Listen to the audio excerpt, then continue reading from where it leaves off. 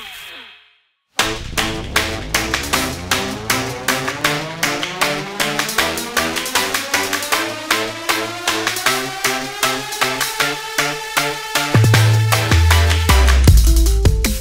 tubes? What now? I'll tell you what now. We're going to talk about patterns. And we're going to do some pretty cool things about patterns. Patterns are everywhere, right? They're kind of, you know, like on your clothes. But they're also out in nature too. Everything that you look at has got a pattern. For example, this pine cone has got a repeating pattern of scales. And it spirals. See them. This flower has got a repeating pattern. What is a pattern? A pattern is anything that kind of repeats itself over and over again. So it can be math, it could be numbers, right? So say on a ruler, you've got numbers that repeat, these little measurements of they repeat each other, and you've got the numbers. That is a repeating pattern. A calendar also is a repeating pattern. Repeating patterns can happen in sounds as well. That's what music is. That's what any kind of music, from an orchestra to just a single person singing, is a repeating pattern of particular sounds. I think that's pretty cool. But you also have shapes which can repeat. Like the pine cone, you've got shapes that can repeat. Anything that you look at can have this repeating pattern, right? So this little glass paperweight is a trilobite, and you can see this repeating ridged pattern. The cool thing about patterns is that they help us figure out our world, right? Here's a trippy thing. Time is a pattern. Why? Well, sunrise, sunset.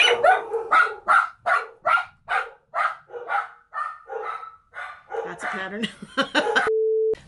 Another pattern that we use every single day is sunrise, sunset. Sunrise, sunset. It's a pattern that repeats itself. Also, the seasons are a pattern that repeat itself, and it's all based on how the earth is tilted and how it moves around the sun. So if you think about it that way, time is all about patterns, right? Our sense of passing of time has everything to do with a repeating pattern. That's kind of cool and trippy.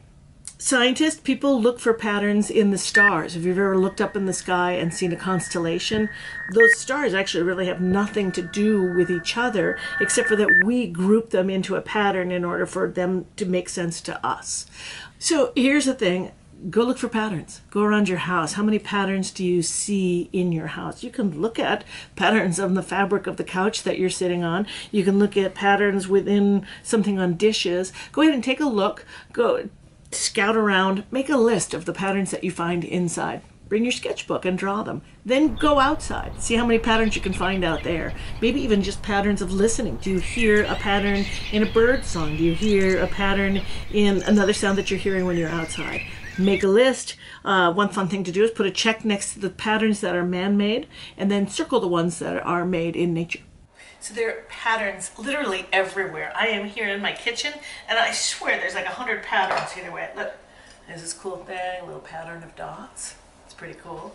Of course, everybody has an okapi in their kitchen like I do, but look at the cool pattern on the legs.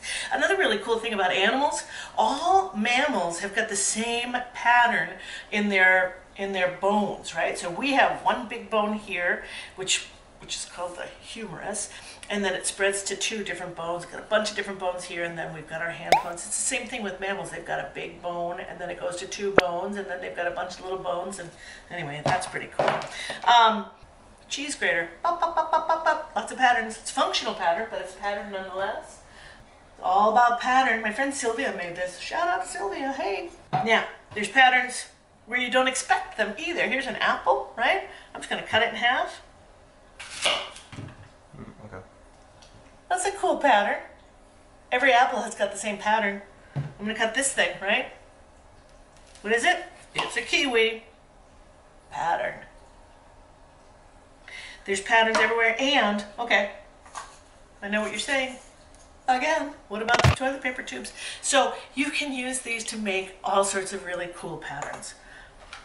This is made out of toilet paper tubes. All I did was flatten the tube, cut them, glue them together, and then I painted them. I did the same thing with these to make honeycomb.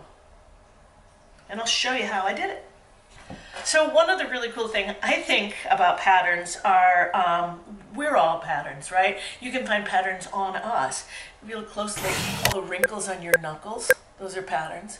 And our fingerprints are all patterns. And our fingerprints are all unique to us. So our own patterns are there. Plus, if you think about our bodies are made up of cells, which are also kind of repeating patterns. I just think that's really cool. And everything in the universe that is matter is made up of a pattern of atoms and molecules. So patterns are awesome. So we're going to make some patterns. What we're going to do is we're going to use these toilet paper tubes and we're going to make some really neat pattern art, right? You're going to need some paper towel roll. You need scissors. You can use tape or you can use glue. If you use glue, you're going to need to have some sort of clip. Paper clips will work, or any kind of clips for binding clips or anything like that. This is just a clip that I found. But you're going to need that to hold these things together. So here's what you do. So actually I think this is really beautiful, and it's really funny that it's made out of toilet paper tubes. But as you can see, it's made of these building blocks, which are just rings cut from a toilet paper tube. And I took a tube like this and I just flattened it. I just squished it flat right in half, and then I cut. If you want to measure it, you can. Whoopsie. I just sort of eyeballed it. But you cut them into little rings.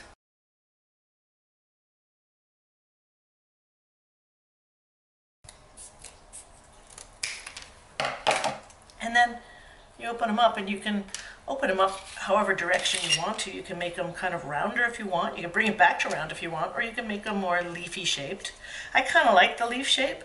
I think it's fun to kind of play with them and see what kind of configurations you can make and put together. Again, you can do this after looking outside and seeing if there are plants out there that inspire you, right? Some plants might have leaves that are more like that, and then kind of go up on the side like this. Some might be rounder and might connect like that. So you've already got some interesting kind of things. You can pull things down and stick them together in different ways. You can create patterns this way. So basically you're just taking these building block shapes and playing with them. When you know what the configuration is that you want to do, then you can, the easy way is just tape them. Right? So say I want to put this configuration together like this. I'm just going to tape it. And it sticks, right? And tape the next one.